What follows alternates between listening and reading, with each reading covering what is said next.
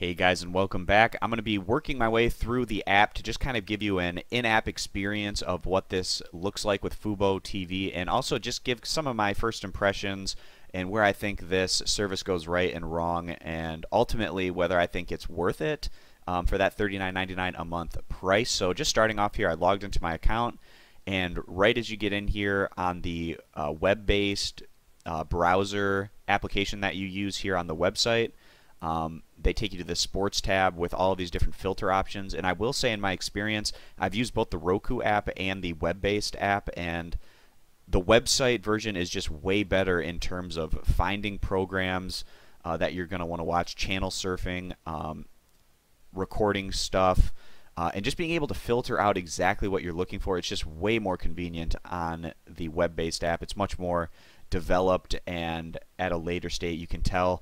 The FuboTV app on the Roku player is in beta version. I assume they're going to make it better in the future, but it's just not a great experience right now.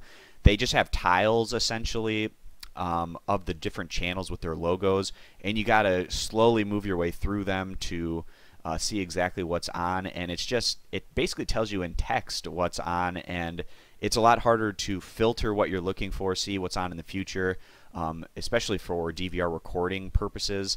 This is just a way better experience here on my personal computer on the website. So like I said, once you log in, it takes you to the sports tab. It shows you some of the main contests here for the day. If you scroll down a bit, it'll give you all of the current live sporting events that you have access to and can watch, as well as those that are coming up in the future. And it is also important to note that you don't necessarily have to DVR some of these sporting events, or pretty much all of them, if you aren't able to watch them live, because you can go back and watch events that have already passed and watch them through an on-demand feature. As you can see, I just went one day back in time, and I can watch all of these different sporting events, and you can go back up to 3 days prior and do that, but after that you can see you can't go back any further. So if you're wanting to watch a sports match and it's not going to happen within a 3-day period,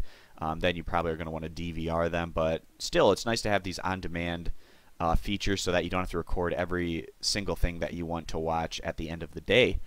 Alright, scrolling on up here, you can filter by specific sport, which is really nice. And then also, if you're not interested in the sports content and you just want to see the entertainment, you click on that, and it gives you some of the top entertainment options that are currently on. You can filter by series and movies and get that different content on demand, which is nice. And then you can scroll down here and see that it's more of these tiled situations where you can see exactly what the program is, the series that are live right now, movies that are live right now, and recently aired movies if you want to catch that content as well. You can see that is a little bit different on this entertainment tab than the sports tab in terms of how it's laid out. Then you can also just go to the traditional guide, which is a really popular feature. I wish that the traditional guide was on the Roku app so that when I'm watching on my TV, it's a simpler experience. But having this traditional guide, it's just really easy to scroll through, see exactly what's on, and these little blue indicators here, if you click on that, it's going to DVR the program for you, and you get 30 hours of recordable DVR that will last as long as you want until you delete that recording.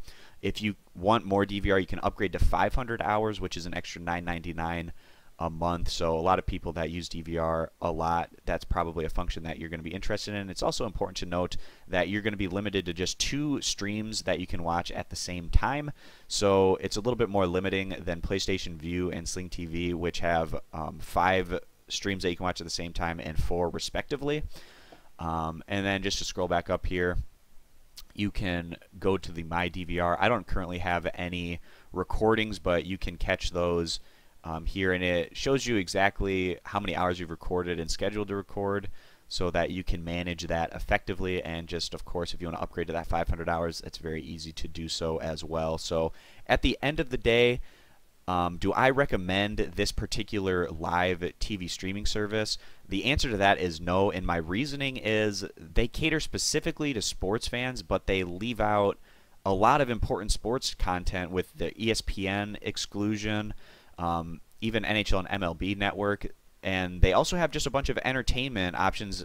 So why get this package unless you're specifically a soccer fan, given the fact that FuboTV does have a great selection of soccer channels for the price in comparison to their competition. But even as a avid sports fan, I'd much rather get like DirecTV Now, PlayStation Vue, Sling TV, or Hulu TV, given the fact that it's a very similar price point, and you can get your regional sports network, those Fox Sports channels, NBC, CBS Sports channels, for the most part, as well as getting those ESPN channels and ESPN3, as well as a better selection of entertainment and news channels. So I'm not exactly sure who FuboTV is catering to specifically, other than soccer fans, but just your general sports fan that lives in the United States. I feel like there's better options out there for you with these streaming services. ESPN is probably going to be releasing a standalone app of their own in the future, so maybe in the future you can get something like FuboTV as well as an ESPN subscription, but then you have to go through different apps to catch different content, and that's kind of annoying. What we really want as sports fans in this streaming service category is just something that offers every sports channel without all the extra news and media and entertainment options, at a price point of maybe maybe $29.99, maybe $39.99 max. But I know that a lot of sports fans would be interested in a package that is strictly catered to their sports watching needs. And FuboTV, it seems like they set out to try to accomplish this, but I feel like they just came up short in what they were trying to do, and it's a shame, but it feels like we are going in a direction where these different streaming services are becoming more catered to specific interests and types of people. So maybe in the future we will get a strictly sports-based content at a very reasonable price. So that's pretty much it for this video, guys. We went through kind of how the app works, our initial impressions and opinion of this particular streaming service. If you're interested in catching more FuboTV videos, we've made quite a few of them, answering a lot of the frequently asked questions and reviews and things such as that of this particular service. So you can check those out at our YouTube channel as well. So thanks for stopping on in, guys, for today's video, and we hope to see you in the future. Bye.